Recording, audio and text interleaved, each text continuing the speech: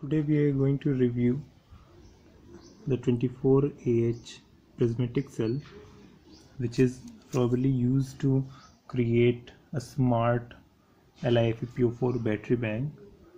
Here are the battery bank cells, and here you can see we also having the 72-volt battery charger for this. You can add these cells in 23 series easily by creating plus and minus connections.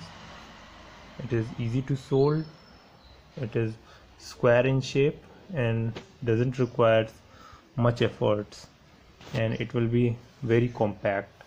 You can see, let me give you a brief how much the weight it is having. You can see, so cell weights around 600 grams, so it's very decent. And here's 23S 72-volt BMS for LiFePO4.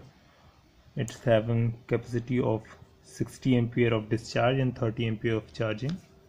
You can see the high quality connectors.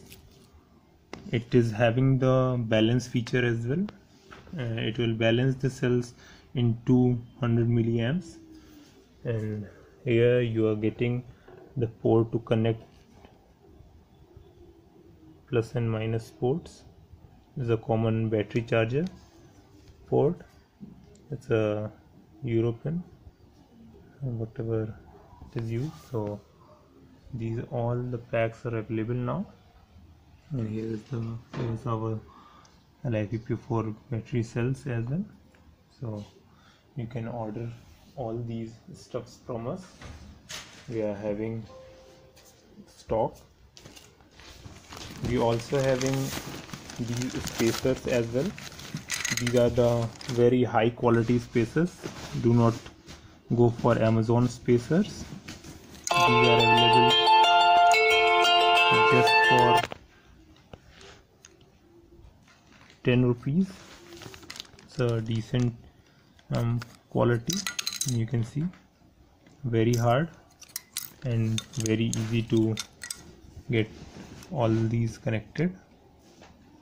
You can see it's very easy. And we are also having so much variety of other prismatics as well. So let me put the weight scale here and show you.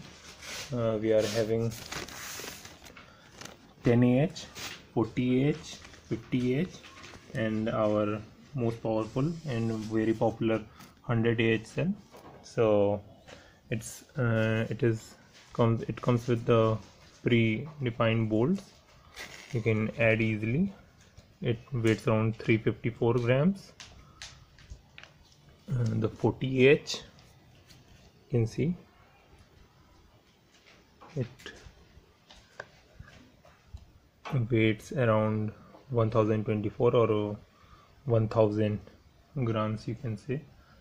50Ah weighs around 1100 or 1200 grams, you can say. You can see,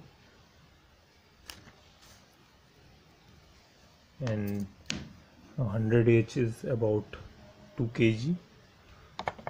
We have made earlier videos on this, so it weighs around 2200 grams. So thanks for watching my video, and please, always I say that please do not call me on my number.